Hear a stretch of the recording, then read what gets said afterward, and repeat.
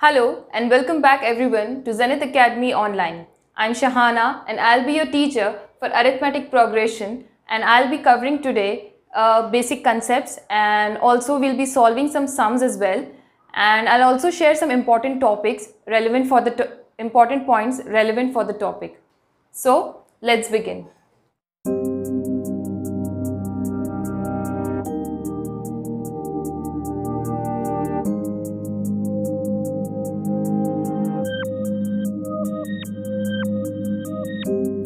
In order to first understand what is arithmetic progression, we need to look at some definitions as well. So, some terms we need to understand first. First is, what is sequence we need to understand. Sequence is a group of numbers arranged in a definite order following a certain rule. 1, 2, 3, 4, 5. Is this a sequence? Yes. This is because 1, then other number is 1 plus 1, 2, other number is 2 plus 1, 3, other number is 3 plus 1, 4, and so on. They are following a certain rule, that is, each succeeding number is an addition of the other number by 1. Let's see some other examples. 1, 8, 27, 64, 125, 2, 4, 6, 8. Now how are they in sequence? Let's understand. 1 can be written as 1 whole cube. 8 is a cube of 2. 27 is a cube of 3. 64 is a cube of 4. And 125 is a cube of 5. Since they are following a definite order and they are following a certain rule, that is, they are a cube of the other number, hence this is a sequence. Now we can find the other number in the sequence as well.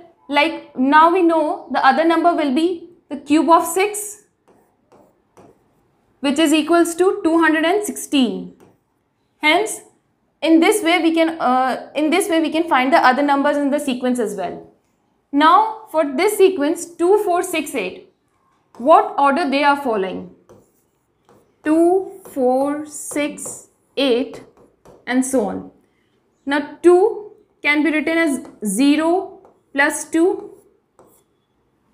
4 is 2 plus 2. 4 plus 2 is 6. And 8 is 6 plus 2. So we can see here each number when added by 2 is giving us the other number in the sequence. So in the other number in this sequence will be 8 plus 2, 10, 10 plus 2, 12 and so on. Hence these are sequence following a certain rule and a definite order. Now let's understand what is progression. In order to understand what is arithmetic progression, now we first need to understand the term progression. So what is progression? Progression is a special sequence where there is a fixed relation between any two consecutive terms. Now sequence, we know that they are a group of numbers following a definite order and a certain rule.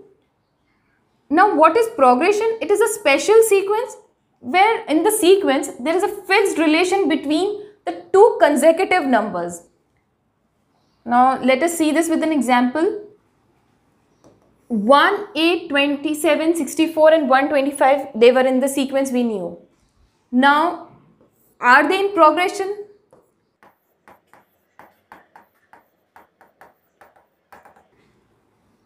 Now 1 and 8, then 8 and 27, 27 and 64 and 64 and 125. For any sequence to be a progression, we need a relation between the two consecutive terms. Now here there is no relation between the two consecutive terms. 1 is independent of 8 and 8 is independent of 1. So hence this is not a progression. Now in this sequence 2, 4, 6, 8, 4 and 2 is related, 6 and 4 is related, 8 and 6 is related. How? It is 4 is 2 plus 2, 6 is equal to 4 plus 2 and 8 is equal to 6 plus 2. Hence, when we add each number by 2, we are getting the other number in the sequence. The consecutive terms are related. Hence, this sequence is a progression. So, 1, 8, 27, 64, 125 is a sequence, but each term is n cube. So, there is no relation between the consecutive terms, and hence it is not a progression. But in the sequence 2, 4, 6, 8, there is a fixed relation between the two consecutive numbers. That is, each number is added by, when each number in the sequence is added by 2, we get the other number in the sequence. Hence, this is a progression. Now, let's first look at the types of progression. We have two types of progression, arithmetic and geometric. Now, today we will be learning arithmetic progression. Arithmetic progression is a progression where the difference between any two consecutive terms remains constant is called arithmetic progression. Now, in the previous sequence 2, 4, 6, 8,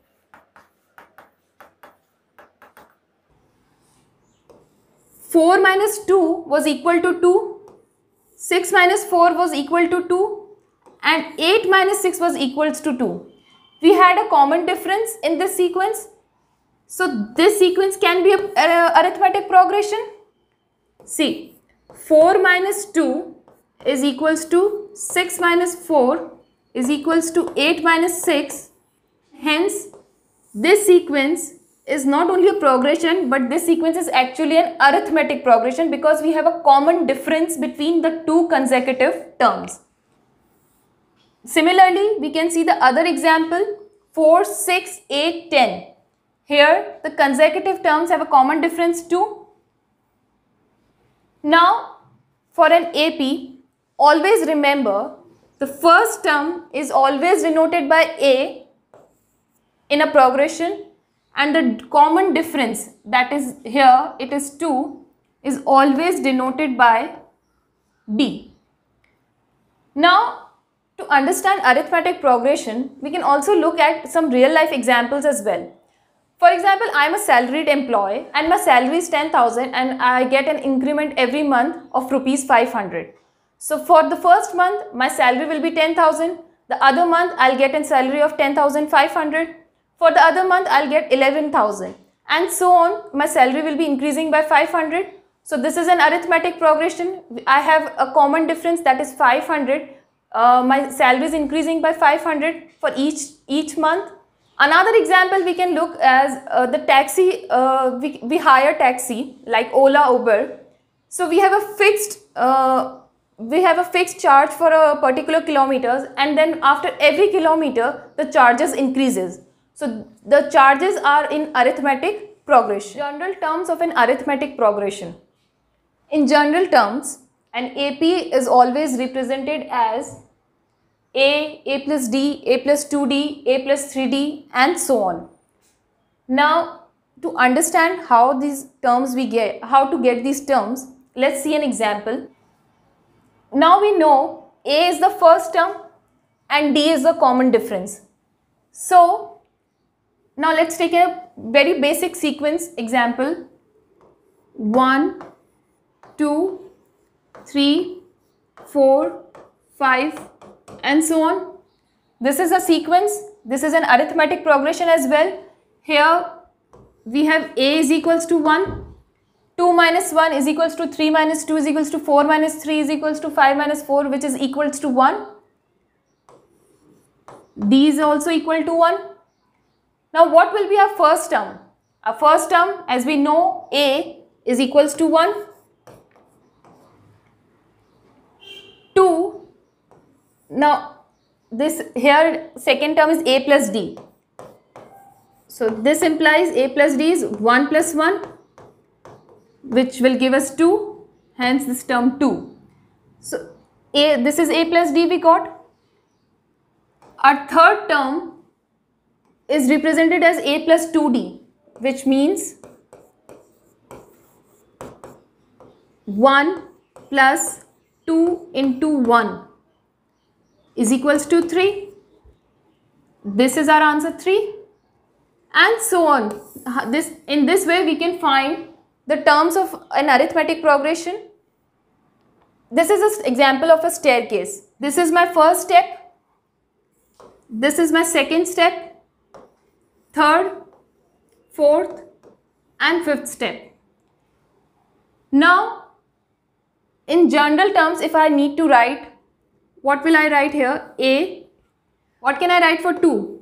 A plus D, 1 plus 1, which means for 3 I can write A plus 2D. For 4 I can write A plus 3D. A plus, that is 1 plus 3 into 1. And for 5, it will be A plus 4D.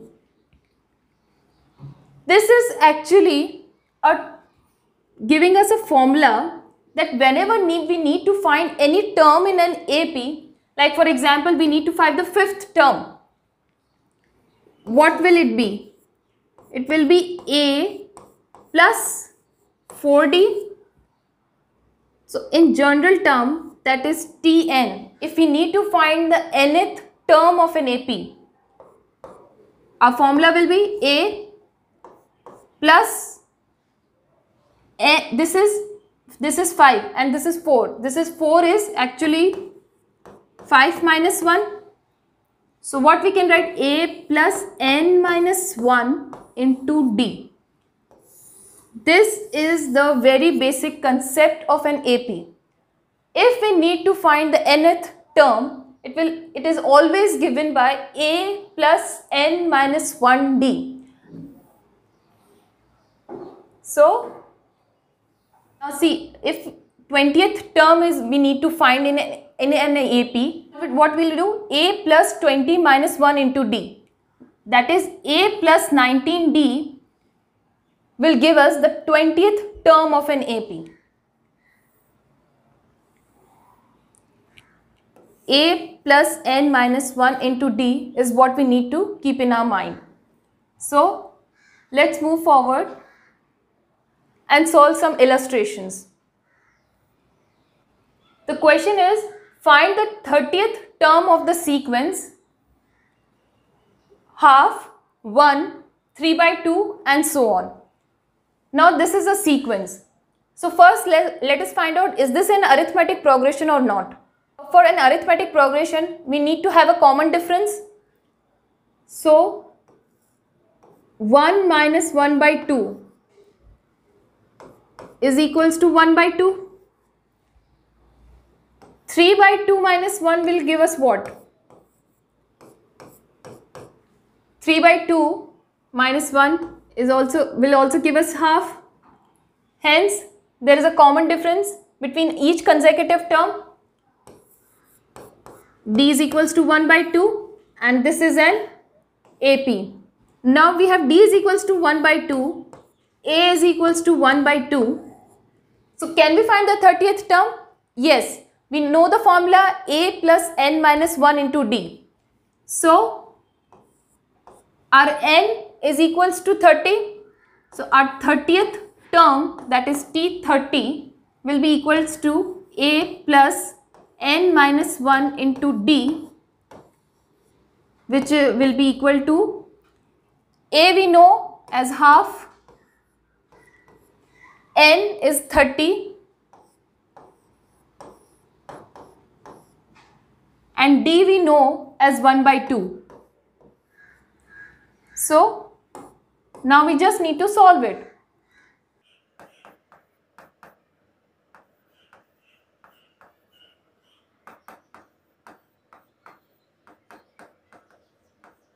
Hence, our 30th term is equals to 15. Our second question, find the 100th term of the sequence root 3, 2 root 3, 3 root 3 and so on. Now first we will see, is this an arithmetic progression or not? So for that, we need to find out the common difference.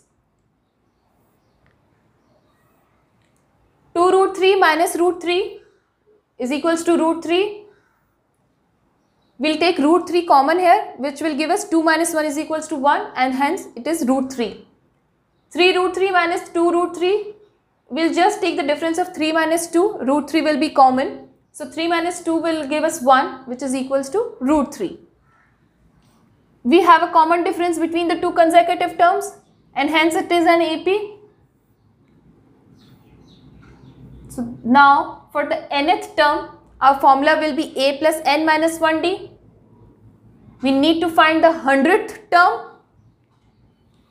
So therefore, T100 it will be equal to root 3 plus 100 minus 1 into root 3. Root 3 plus 99 root 3, this will give us after solving. Hence the answer will be 100 root 3. So our 100th term in this AP will be 100 root 3. Moving on our next question, find the 24th term of the sequence 12, 10, 8, 6. Now here see the sequence is decreasing. So let's see if this is an arithmetic progression or not. 10 minus 12 will give us minus 2. 8 minus 10 will give us minus 2. 6 minus 8 is also equal to minus 2. We have a common difference and hence it is an AP. Now the 24th term, we know the formula for finding the nth term, that is a plus n minus 1d. So 24th term will be 12 plus 24 minus 1 into minus 2.